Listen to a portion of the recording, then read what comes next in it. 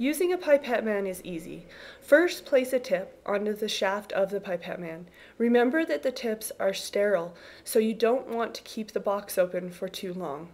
Immediately after firmly placing the tip onto the pipette man, close your box of tip. Now we'll be taking a bit of sterile water. Depress the plunger to the first stop. Immerse the disposable tip into the sample liquid. Allow the push button to return slowly to the up position. Never let it snap up. Now, as you're taking the liquid into the tip, wait a few seconds until the full volume is drawn up. Touch your tip to the side of the bottle in order to get rid of any unwanted drips on the tip. Now we're going to place the liquid into the receiving vessel. Again, be careful to use sterile technique.